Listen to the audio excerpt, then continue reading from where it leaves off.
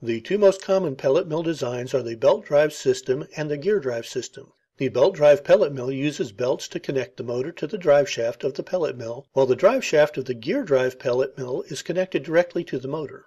There are also some direct drive pellet mills where the motor shaft and drive shaft are one and the same.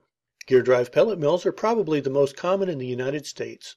The pellet die and rolls are responsible for pellet formation within the pellet mill. The two bolts in the center of the picture are used to adjust the distance of the rolls to the inside of the die.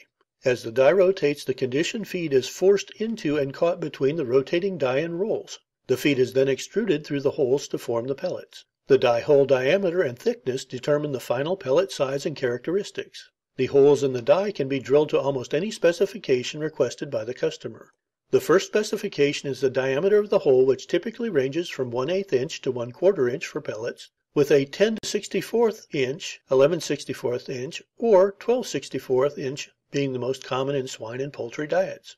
A die can also be drilled for producing cubes for cattle, which may be 5/8 inches or 3/4 inch holes.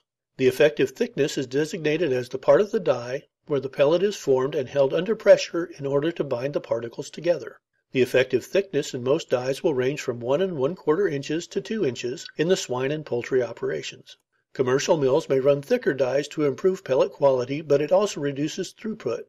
Dies will also have a 1 or 2-step relief to reduce back pressure on the pellet in the die. Rolls and die are the main wear parts in the pelleting system. Therefore, they must be maintained to pellet properly. The primary way feed mills maintain the rolls and die is to grease the rolls, which can be done automatically or manually, and by making sure the distance between the rolls and die is properly set.